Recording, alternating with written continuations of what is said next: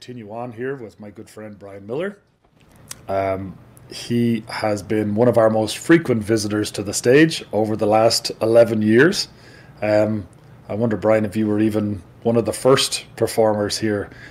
We were just chatting here, thinking about when we actually first started concerts. It was back in January of 2010 was the first official concert we had here. There were a couple of small events that had happened before that, but our first official concert was a band from Scotland. Brian was probably in attendance at that gig, I think, that night. Was. Yeah. And humble beginnings for sure. I remember during that week kind of going, oh my God, what are we doing? Hanging lights and hanging speakers and stuff like that, and actually getting ready for what at the time we never knew what the journey would turn out to be, and that we would still be here 11 years later doing it. But it was a bit of a leap of faith at that time. You, Brian, have been a touring artist all over the US, and you've actually gone to Ireland touring as well. Yeah. Tell us a little bit about that. Well, yeah, I mean, it's an interesting thing to talk about this venue as somebody who has both played here with bands that are from out of town, in that the other people in the band are from out of town, but then I also live just down the street.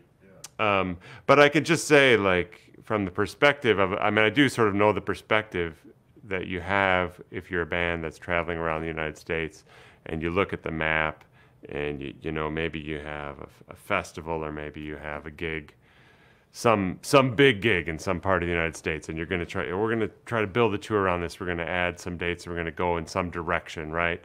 And I can tell you, Minnesota, in those conversations, is at where the sidewalk ends for most bands, you know, and they're looking at their map and they're going to Chicago, and will we go up to Milwaukee and do a gig? Oh, sure, maybe we'll try doing a gig there, and then they look at this great unknown, the great white north. I can tell you a lot of the conversations I've had over the years where people, they've kind of picked up the phone and called and not known whether, been very non-committal, I suppose, because they're just thinking to themselves, there's nothing beyond here. There's no way to connect. There can be that sense, I think, you know, especially for a band like Malinky or some band from Ireland or the UK, and they're coming over and they see Chicago and they know that name. Yep. And then there's this Minnesota place that's like 7 hours down the road. And of course, you know, like, there is a long history of people coming here and playing at the Cedar and playing at other local venues or local festivals. But it really, like, what's happened with the Celtic Junction is that if you're playing, you know, traditional Irish music, you're playing any kind of Celtic music, it's really on the map as a venue that's specifically for you and has that audience, has that cultural affinity for the music.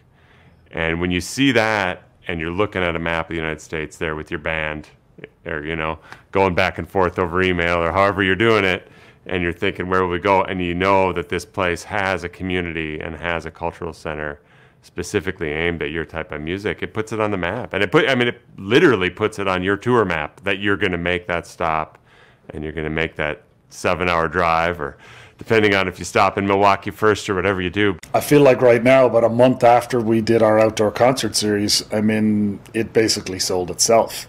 The mere mention of asking artists to perform, I think nobody said no.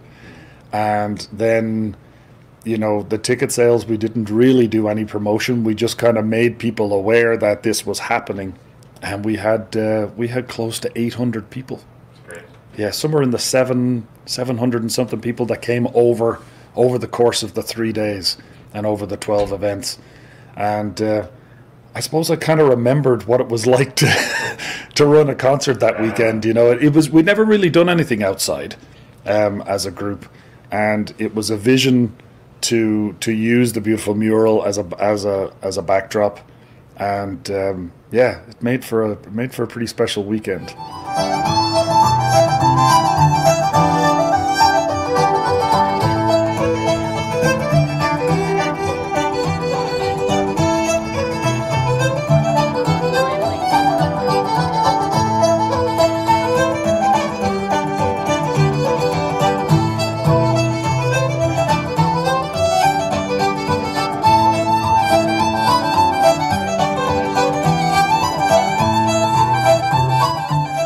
it's wonderful to have a facility that is dedicated to this form of music, and pretty much exclusively. You know, we get the odd, we'll take bookings and take in events of close community, you know, friendships and partnerships, but most of what happens, you know, the majority of what happens is in that Irish music genre.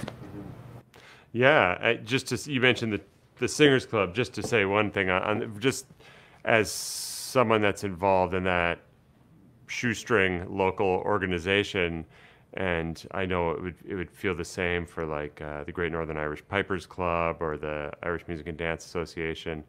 Some of these organizations around town. I mean, this building and the concert space has meant so much.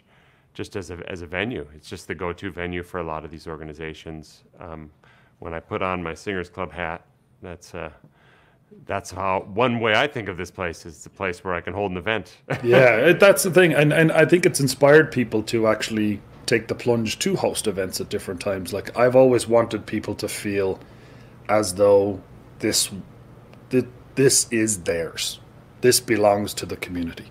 And over the years, I think that's become clearer. You know, maybe at the beginning or at the outset, it was like, well, this, you know, Irish guy, Cormac, and his wife Natalie are doing this Irish Centre. Like, we were friends at the time where it started out, but a lot of people didn't know us. And I don't know if we understood what the journey was ourselves. It's been this journey of discovery. There's been a lot of self-serve events, and that's something that I really have a personal passion for, that I wanted people to feel like it was their own. I would say there are hundreds of people in the community who know the keypad code to get in the door, and that's always been the goal. It belongs to the community, and I feel like that's the way it should be.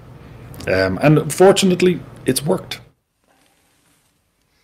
Hi there, my name's Steve Byrne, and I'm a founder member of the Scots folk song band Malinky.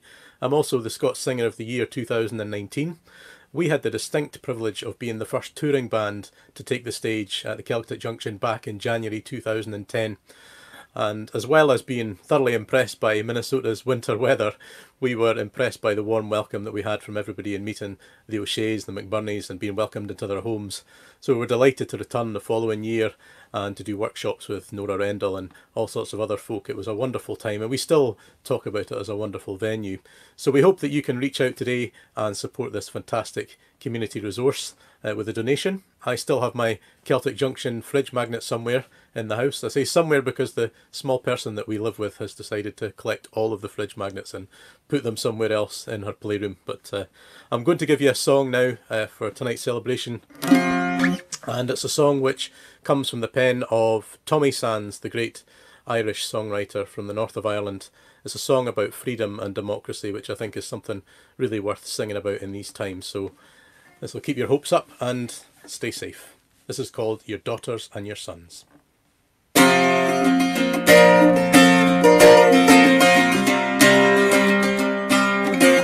wouldn't hear your music and they pulled your paintings down. They wouldn't read your writing and they banned you from the town. They couldn't stop you dreaming and the victory you've won.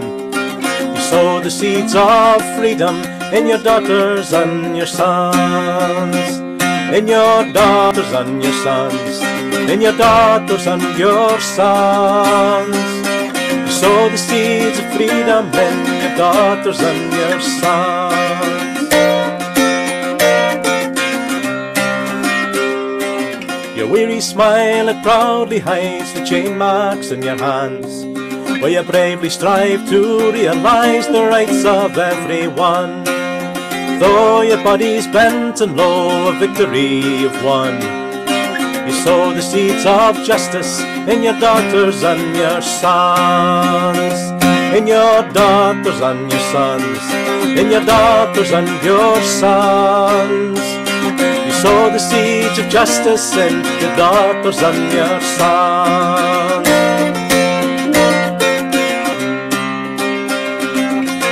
I don't know your religion, but one day I heard you pray for a world where everyone can work and children they can play. And though you never got your share of the fruits that you had won, Sow the seeds of equality in your daughters and your sons. In your daughters and your sons. In your daughters and your sons. Sow the seeds of equality in your daughters and your sons.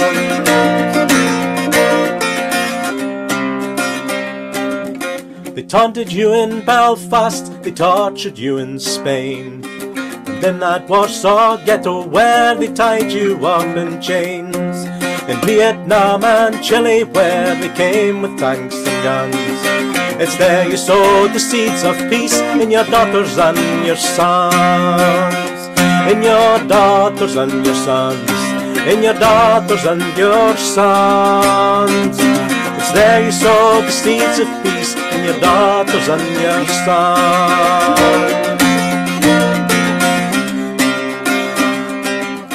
And now your music's playing, I read your writings on the wall. All the beautiful dreams that you painted can now be seen by one and all. And now you've got them thinking, and the future's just begun. You sow the seeds of freedom in your daughters and your sons. In your daughters and your sons. In your daughters and your sons. You sow the seeds of freedom in your daughters and your sons. In your daughters and your sons. In your daughters and your sons. I sow the seeds of freedom in your daughters and your sons.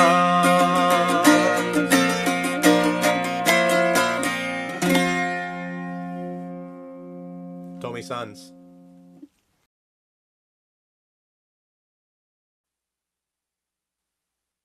You know, one of the things I was thinking about maybe is hearing you tell me a little bit about your vision for concerts at the Celtic Junction moving forward, you know, maybe in a post-COVID, post-pandemic. The temporary pause, you could say, in concerts has been an interesting time to reflect on what the journey has been the last decade, almost exactly a decade. I said January 2010 was our first ticketed concert we ran, and March 8th, 2020 was the last one.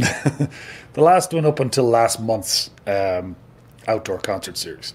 And I suppose last month really reminded me of, for me personally, it's almost like a drug. It's like you feel this great sense of, I feel a great sense of pride when I see people show up to a show. I fell into this through my own personal interest in Irish music, my own personal journey of playing it too, and of growing up in it. My parents were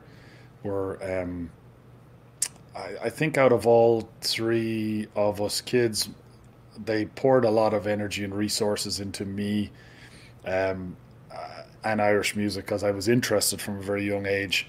Both my siblings played, but sort of let it go in their teen years, and then it stuck and stayed with me, and they brought me to all kinds of events and concerts, and they enabled a lot of things for me. As we look forward to the future, I just don't know what the landscape holds. Like, I'm a little concerned that the pandemic will have, I suppose it is interrupted the momentum and the constants. You know, a lot of bands would just be, they spend March in America, or they spend, you know, they always would have at least once a year, maybe once every 2 years, they would plan to tour the United States in some way, or Canada as well.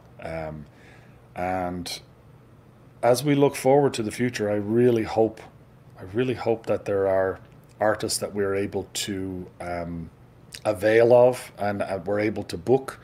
Our first decade we've been so incredibly fortunate.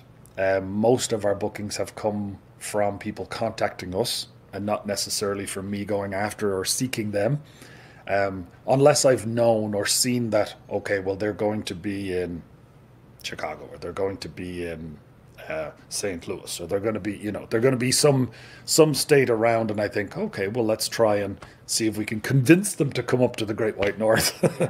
My vision for it as we go forward would be to be a little bit more proactive in who we're deliberately selecting Sure. and to try to reach out to a specific type of music. And I think that there's a lot of creative ways that we as a community can enhance the stuff that's already happened and that pattern moving forward, but also, you know, enhancing it with creating more online events, you know, creating more events that then are attended online, that kind of stuff. Yeah, indeed. Like we together have produced a couple of online concerts, and we're planning to do more this winter. We've invested in a little bit of technology to be able to do that, and to be able to do it in a safe way as well, to be able to do it distanced and to be able to allow the artists to feel safe. We're looking at doing a concert series over the winter where artists could invite friends and family to be a human audience for them. So there will be a little bit of human interaction in a safe way, but the majority of the audience would consume the concert online in the safety and the comfort of their own home. And there's a lot of interesting stuff that I was thinking about too, from like the community perspective. This venue is a super high quality concert venue, and I think a lot of people in the community, there's a lot of people in our local Irish support community, whether you're Irish or not, but support the Irish arts, know of this venue and they know how high quality it is. But there's a larger community that I don't think know just how incredible a concert venue this is. You know, I mean, I think it rivals the Cedar Cultural Center absolutely in the kind of sound quality and the lighting and the stage. It's not as big, but that's kind of nice, especially for local artists, because, you know, speaking as a local artist myself, being able to put on a concert here, and even if you only bring in 100 people, it feels really rich. You know, it feels packed. It feels like a real concert event. And you don't have venues like that elsewhere in the cities. They start at about 300 seats and up, and they get kind of expensive. If you want to book something on an independent basis and have an event or a concert, it can be really expensive, and then you have to worry about insurance, and there's all kinds of stuff that make it hard for small independent artists to have these kind of events. But the Celtic Junction is a perfect place for that. And not only is it great from a, you know, accessibility standpoint, but it's such a high quality venue.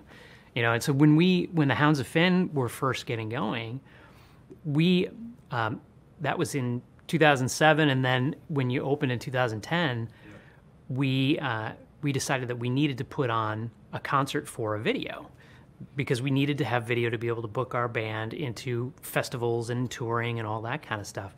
And so we were trying to figure out where should we have this live concert and record it.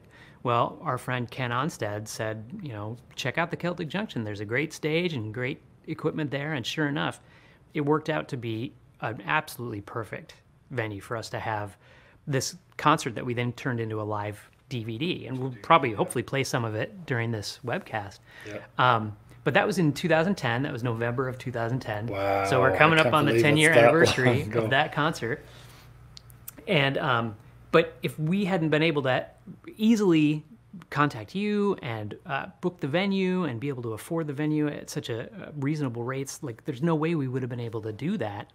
And that, from the Hounds of Finn standpoint, creating that video then got us into all kinds of festivals around the country and really helped our band to grow the brand. And so that was invaluable to us. And I think that there are more local artists on that level that could take advantage of this resource to be able to bolster their image and to, you know, work up their popularity. And so I think that's something that would be helpful to start getting the word out. And hopefully as we raise some money through the fundraiser to really bolster that image, we can start letting people know that this is a great place to come and host a concert and shoot your videos. And maybe it's music videos, you know, and like the music video we shot a couple years ago. I mean, that worked out great. Yeah. The value that adds to the community is just tremendous. You know, I'm also involved with the Hamlin Midway Coalition, and they put on the holiday pop-up every year. Yeah. And those kinds of events, it's so valuable for local organizations to be able to have a place where they can go, have a relatively small event, but without a whole lot of headache about how are we going to get access to the space? How are we going to fit everybody in there? How are we going to worry about this, that, the other thing? And my goal all along has been to be flexible with people. You know, the rental fees of the space were really just designed to keep the space. Mm-hmm. That's literally it. And there's no profit motive involved in them. The whole idea was to, you know, community events operate on shoestring budgets, and cultural events of all kinds. Sometimes they don't have any budget. Yeah. Sometimes people just say, we're going to book it. We hope we get people in the door, and then we'll give you a share of the proceeds of the door. I mean, that's how the majority of the concerts have operated. We haven't had the budget resources, either in the early days of just operating the concerts, you know, myself, to now where we actually have, you know, more board involvement, and there are more people who are supporting the concept. So one thing that's really cool is that a couple years ago, the Celtic Junction Arts Center won an award. You want to tell us a little bit about that? Yeah, the Irish Central hosted a vote for the Best Irish American Cultural Centre and Festival Award, I believe it was. And through some crazy fortune, and the voting public, Celtic Junction Arts Centre and the Owen McKiernan Library won the award. And that was in 2 years ago, 2018. 2018, yeah. Yeah, once that award, I suppose, was out there, or was possible to vote for, our community supported us, and the community voted for us, and we were very, very lucky. And it's been a great honor, and it's been a lovely recognition from Irish Central themselves and from the community that we were of value to them. Well, congratulations on that, and hopefully there'll be more of those in the future. Yeah, I can only hope. It's not our motivation to do it, but it's lovely when someone says, well done. It sure is. It sure is, yeah.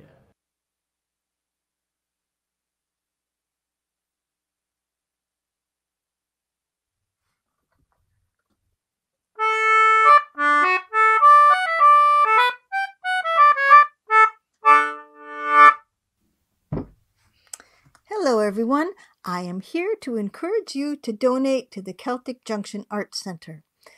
I myself have been a happy customer of the Celtic Junction for 11 years now, attending a countless number of concerts and workshops, various sorts of events, and ceilidhs, both Irish and Scottish style ceilidhs. And where else in this region would we have had these extraordinary experiences and opportunities? Now, I've also enjoyed a life and a career in traditional arts, so I know what it takes to keep an art center like this running. It takes community participation in events and programming, whether live or online. It takes sharing your enthusiasm for your experiences at the Celtic Junction. And it also takes your support in the form of a donation. You can donate any time of year, but it is especially meaningful during this fall fundraiser. So I'm telling you, now is the time.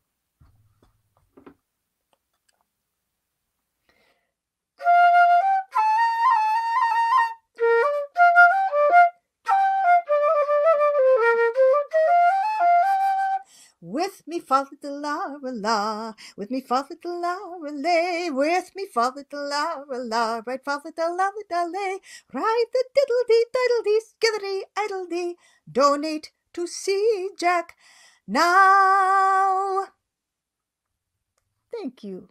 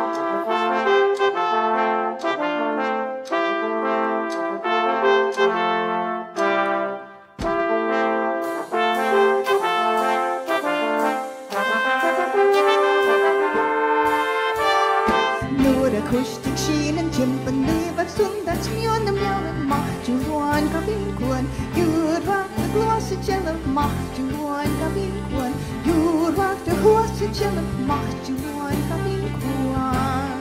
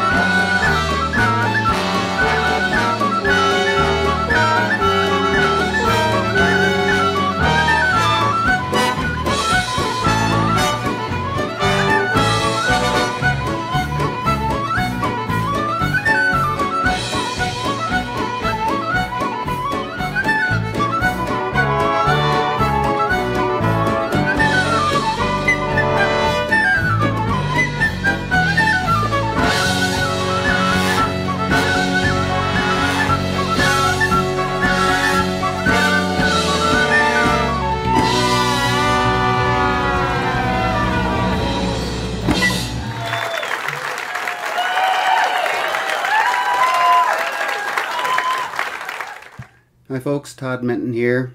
As a player, a musician who's worked in Irish music and other traditional music all my life, I can't tell you what a blessing it is to have a place like CJAC where you can bring crazy, new, loud, fast ideas or straight up, straight down the line traditional ideas. Performing, getting together with other musicians, sessions, instruction. You can learn about how dance and music intersect. You can just show up at CJAC and read up on whatever it is you're interested in the Owen McKiernan Library. It's a wonderful place. Central location. Everybody in town can show up. All are welcome. It's wonderful to have a place to play, a place to congregate, a place to learn. Celtic Junction Arts Center. Absolutely love it.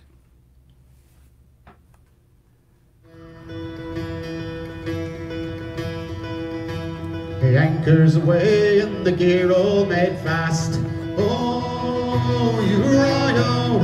And them boys give a cheer when the harbour is past and we're bound for Royal Grand. It's away, all away. Oh, you royal! Tell anyone bring on down and we're bound for Royal Grand.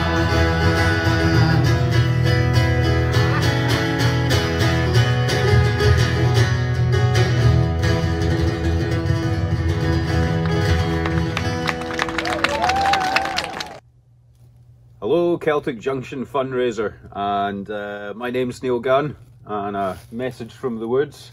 It's fall, but it's 21 degrees at the moment, but Cormac, this t-shirt's for you. The Celtic Junction, where do I start? I moved to Minnesota about 10 years ago, and I really didn't know what the trad music scene was going to be like when I came over here. And after about nine months or so of living in Minnesota, I happened upon the Celtic Junction. And over the last 10 years, I've met wonderful new friends.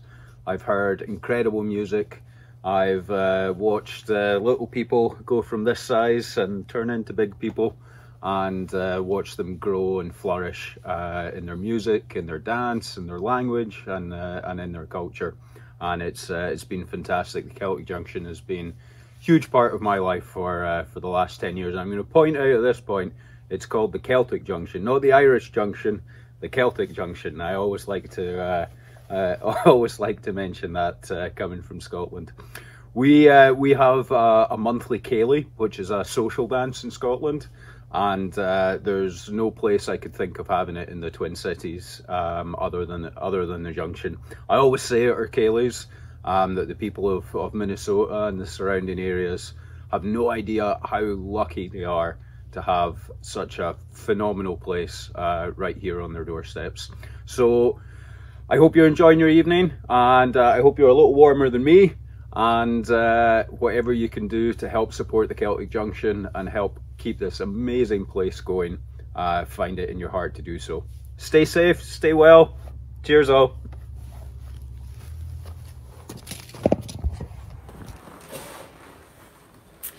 In my role as the Centre for Irish Music's Artistic Director of 10 years, I can attest to how valuable the concert series at the Celtic Junction has been for our students.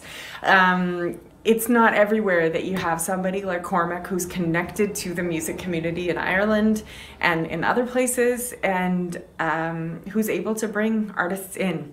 And I've really seen that connection, being able to see live musicians of a high caliber perform in a small to medium venue like the Celtic Junction Arts Centre. It's so valuable for our students, and we've had hundreds and hundreds of students over the years, and we come to the concerts and we can meet and listen to live music together, and it's really valuable for our students who are learning Irish music at the Centre for Irish Music. So I would really encourage you to support this fundraiser and to support the concert series at the Celtic Junction Arts Centre.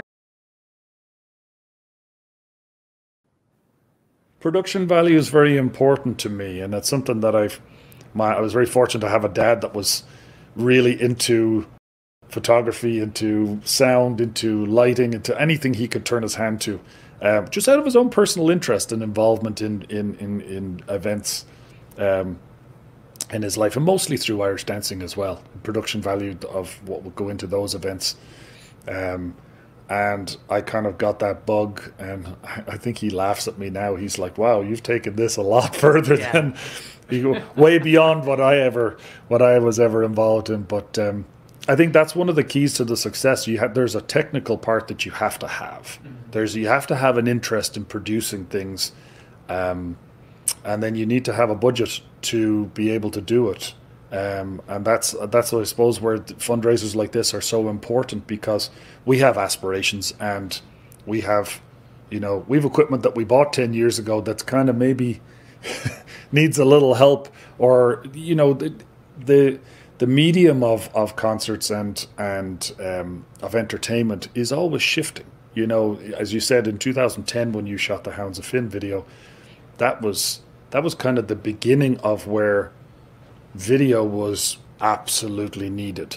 I mean, if you were going to try and promote yourself as an artist or as a band, you really needed some video.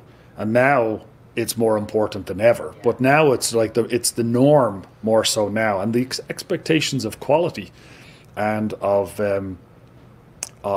production value are higher.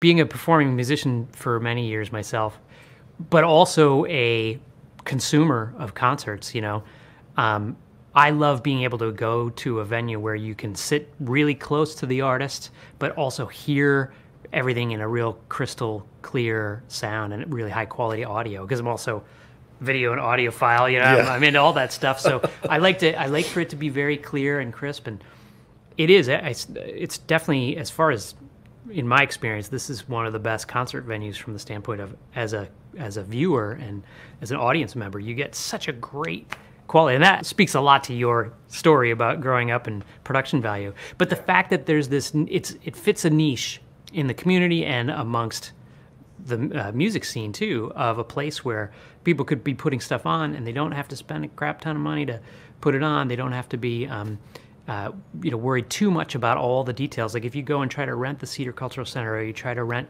some of these other venues in town, it can be really difficult. I've been really keen all the time since we have been operating concerts to keep the barrier of entry low. I've never wanted to impose minimums and rules that would be an impediment to someone. I just kind of explain to them, this is what's possible if this is the scale of event you want to do, and then it's all just a sliding scale. The more people that they can attract to the event, it definitely helps, but it doesn't mean that you either can do it or can't do it. And that's never been part of my interest, and that's the way I hope to go forward. It takes a lot of trust. It takes patience, and it just takes a lot of volunteer energy, and it takes resources. It takes resources and finance from our community to help support what it is. As I said earlier, the concerts don't generate any money. In fact, they cost money to run, but they are one of the principal ways in which people interact with this whole space, with the whole cultural center. And they're one of the main incentives for me to do all of the other parts of the work, when the roof is leaking, or when when the parking lot is full of someone's left their mattress in the parking lot, and you think, well, it all feels worth it to me when the lights go down and an artist comes on stage and plays. That's the real motivator for me. There aren't a lot of other venues in town that are programming Irish and Celtic cultural stuff in general. I mean, there certainly are some things, like you said, some of the larger acts come through, play at the Cedar Cultural Center, sometimes, some house concerts and whatnot. But I mean, one of the things that's really important about this venue is that it does celebrate that artistic culture that we have among, Celtic peoples, But it's also great because it's very open to all kinds of heritages and all kinds of different arts groups and art, musicians and whatnot. So it's a great way to both celebrate our Irish and Celtic heritage, but it's also very inclusive. And I think that's one thing that matters a lot to me as a member of the neighborhood, is just that it's very open and inclusive of all kinds of people. And I love that about this place. Yeah, and that's a very intentional part of the whole vision for the center itself. There's always been an expressed desire from myself and Natalie. I mean, sometimes even she's looked at me and gone, "Are you sure?" and I'm like, "Yeah, this will be fine. They're good people." And one of the other, I suppose, little side notes has been that lots of our local, really local people in the neighborhood have rented it for, birthday parties and quinceaneras, and I think that it works for them because, again, it's a relationship of trust. It's the price of rental is low, and usually meet them in the day, and they come in and they say yes, and they're so focused on what their family event is. Usually they're family-based events, and they love the fact that we're not looking for an event insurance policy, and we're not trying to have them be contracted or anything like that. It's just it's a trust-based thing. Sometimes it's not worked out great, but that's okay. A mirror gets broken, or a football goes flying or something like that, and you work those things out. But that's what a community center is supposed to be. If we're not relevant to the people who live a block away from the building, then we're not really serving the area that we reside in. So it's a very exciting neighborhood where the building is located, and it has really been revived and is continuing to revive through the Hamlin Midway Coalition and the Creative Enterprise Zone. I see a lot of the industrial buildings around are part of this Midway Mile. Have you seen that as well? They're branding a lot of the buildings in the area, so it really is an exciting time to be in the Midway.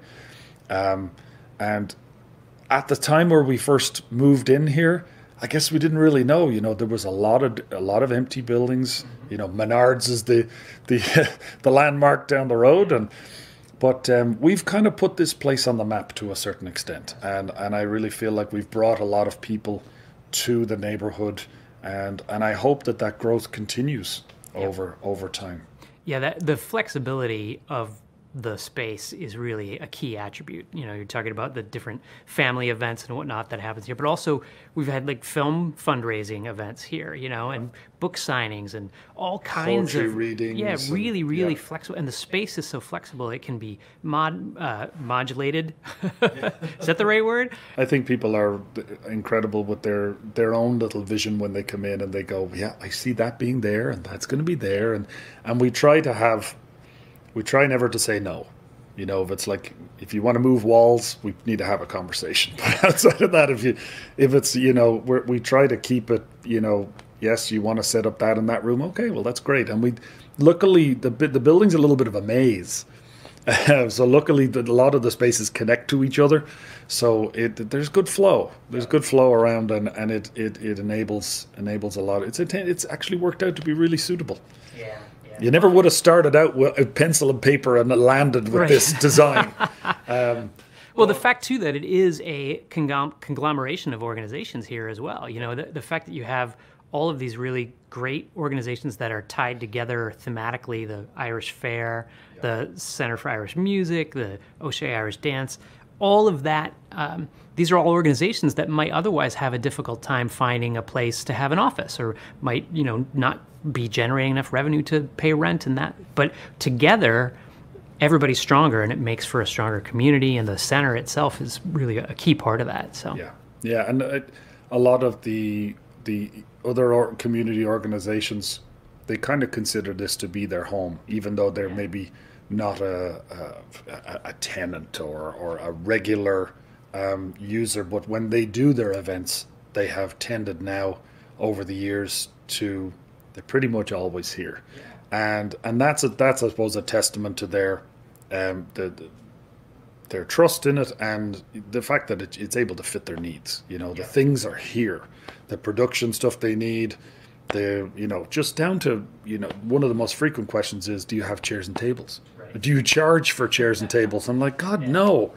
I have been a big fan of the Arts Center and the different organizations in here for many years, and I know that you are proud of it, but I just think it's absolutely something that for you and Natalie to be proud of, and the community is proud of you for having done all this great work. So I'll just say thank you from the standpoint of, a neighbor and friend. So it's been awesome. Oh, I appreciate that, Ken. And I definitely think that if you can reach in there and give a donation, no matter how small, I think it's really going to help move this whole organization forward in a really positive and excellent way. So. Yeah, I mean, we have some great plans that are formulating at the moment to both internal modifications to the space indoors, and then external additions that we do plan. We have a plan for the next kind of 5 to 7 years, and there's a lot of ambition. Yep.